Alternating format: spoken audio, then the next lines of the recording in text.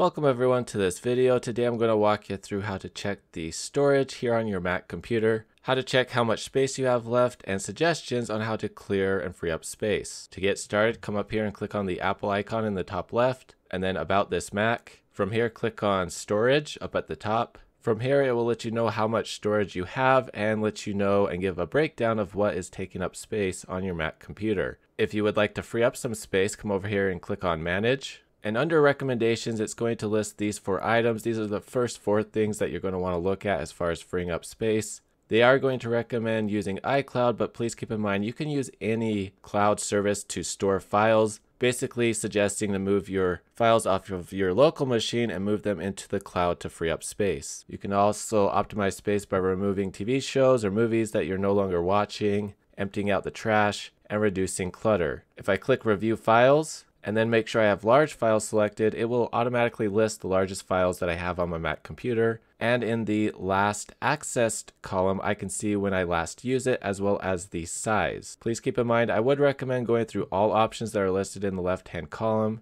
It may vary based on what you have stored on your computer, so you will want to make sure you check documents, videos, and definitely applications is another big one I would suggest checking. Again, same thing, look to see when you last accessed it, the size, and then when you find something you want to delete or remove, you just click on it and then just click the delete button. So that is just a quick tutorial on how to manage the storage on your Mac computer. However, if you do have any questions or comments, please post them down below. If you like this video, please give it a thumbs up and please consider sharing it. And if you would like to support the channel, go ahead and hit that join button, the subscribe button, and that bell notification icon to get notifications on future videos. Thank you very much for watching. Hope you have a great day.